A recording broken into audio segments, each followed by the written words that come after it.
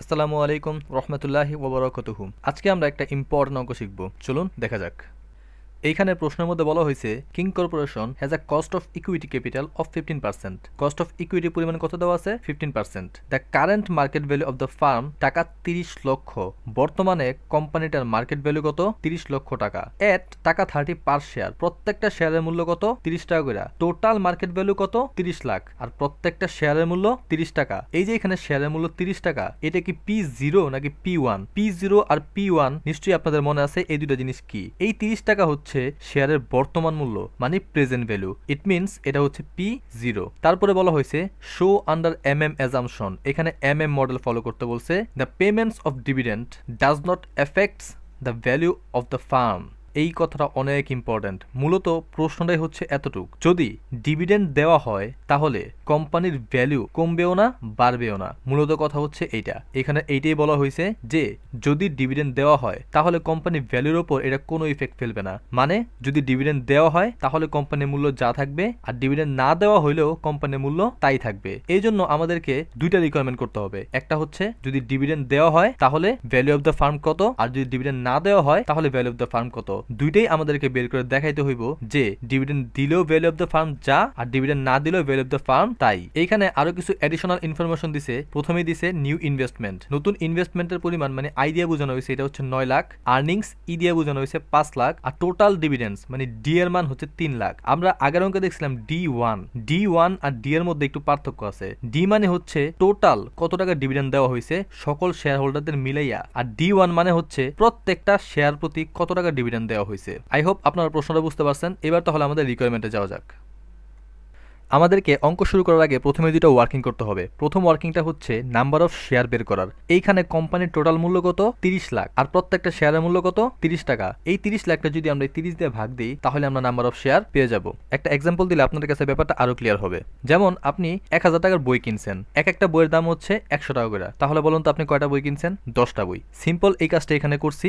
মোট কত? 30 লাখ টাকা। আর প্রত্যেকটার মূল্য কত? 30 টাকা। সুতরাং এখানে কতটা শেয়ার আছে? 1 লক্ষ শেয়ার। এরপর আমাদের সেকেন্ড যে ওয়ার্কিং সেটা হচ্ছে ডিপিএস মানে ডিভিডেন্ড পার শেয়ার। এই ডিভিডেন্ড পার শেয়ারের আরেকটা নাম হচ্ছে D1, কারণ একটু পরে সূত্রের মধ্যে আমাদের D1 এর মানটা লাগবে। এখন D1 এর মানটা কিভাবে বের করব? এখানে দেখেন টোটাল ডিভিডেন্ডের পরিমাণ কত? 3 লাখ টাকা। এই 3 লাখ টাকা কত জনে পাইব? এই যে নাম্বার অফ শেয়ার মানে 1 লাখ শেয়ারের মধ্যে এই 3 লাখ টাকা বন্টন করা হবে, মানে প্রত্যেকে কত টাকা করে পাইব? 3 টাকা। এই ডিপিএস মানে কি?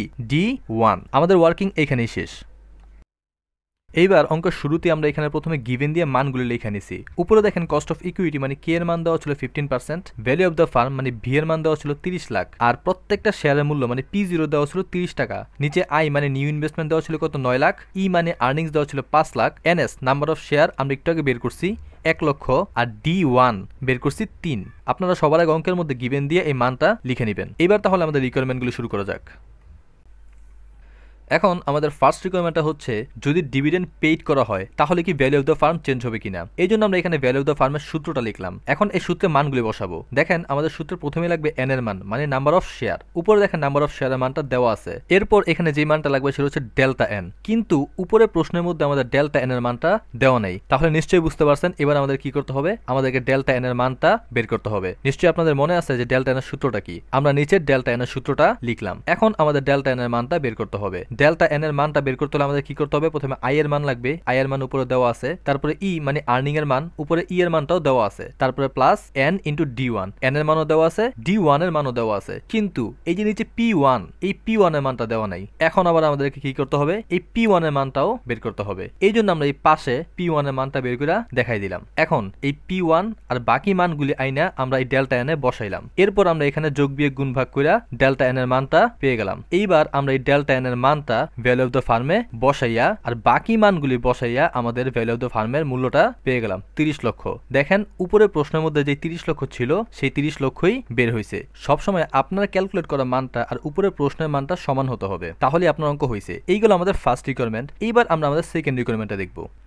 এইবার এখানে আমাদের সেকেন্ড রিকোয়ারমেন্টটা দেখাইছি, when dividend is not paid. যদি ডিভিডেন্ড পেইড না করা হয় তাহলে ভ্যালু অফ দ্য ফার্ম কত হয়। একটু আগে ডিভিডেন্ড পেইড করলে যে নিয়মে করছি ঠিক সেম নিয়মটা এখানে ফলো করছি, জাস্ট একটা কাজ করছি, যত জায়গায় ডিভিডেন্ড আছে মানে D1 আছে ওই জায়গায় আমরা কি বসাইছি, 0 বসাইছি। যেহেতু dividend is not paid, dividend paid করা হবে না, তাহলে ডিভিডেন্ডের মান কত হবে, 0 হবে। এই D1 এর মানটা 0 বসাইয়া আমরা প্রত্যেকটা জায়গায় মান বের করছি, আর এইভাবেই আমরা ভ্যালু অফ দ্য ফার্মের মানটা বের করছি। কিন্তু দেখেন একটু আগে ডিভিডেন্ড পেইড করলে ভ্যালু অফ দ্য ফার্ম বের হয়েছিল 30 লাখ, আর ডিভিডেন্ড পেইড না করলেও ভ্যালু অফ দ্য ফার্ম কত বের হয়, 30 লাখ। এই জিনিসটাই আমাদের রিকোয়ারমেন্টে চাইছিল। যদি ডিভিডেন্ড পেইড করা হয় তাহলে ভ্যালু অফ দ্য ফার্মে কোনো চেঞ্জেস আসবে না, ডিভিডেন্ড দিলেই কি না দিলেই কি। এই ছিল আমাদের রিকোয়ারমেন্ট 2, আর আমাদের অঙ্ক এখানেই শেষ।